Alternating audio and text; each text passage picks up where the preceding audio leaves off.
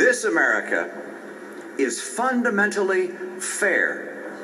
We will stop the unfairness of urban children being denied access to the good schools of their choice. We will stop the unfairness of politicians giving taxpayer money to their friends' businesses. We will stop the unfairness of requiring union workers to contribute to politicians not of their choosing. We will stop the unfairness of government workers getting better pay and benefits than the very taxpayers they serve. And we will stop the unfairness of one generation passing larger and larger debts on to the next.